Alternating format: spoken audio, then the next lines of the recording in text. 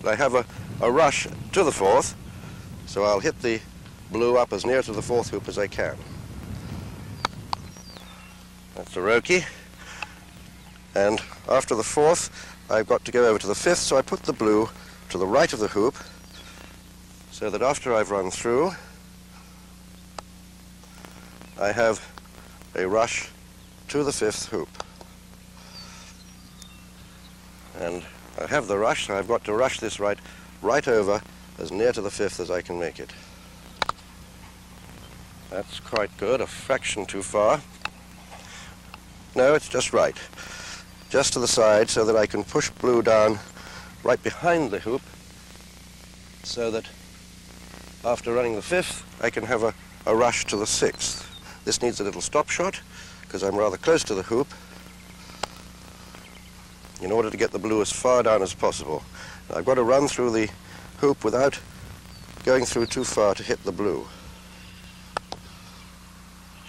Just stopped right so that I can cut the blue down to the sixth hoop.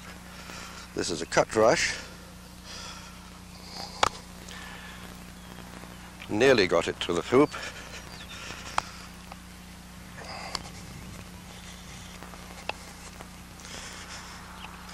Now, it's rather to the side, and after the sixth I have to turn to the left to get over to one back. So I want to leave blue on this left-hand side of the hoop. So this is more of a take-off approach, pushing blue a little over to the left so that it's well behind the hoop.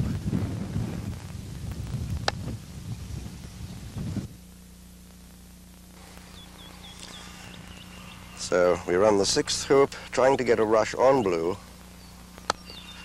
to one back. Too far through makes a very difficult one back hoop. Try and cut it over towards the hoop. A little nearer.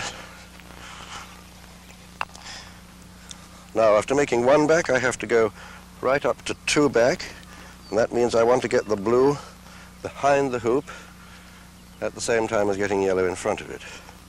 After making 3 wickets, you can see some of the difficulties that can be encountered when your break is limited to the use of only 2 balls.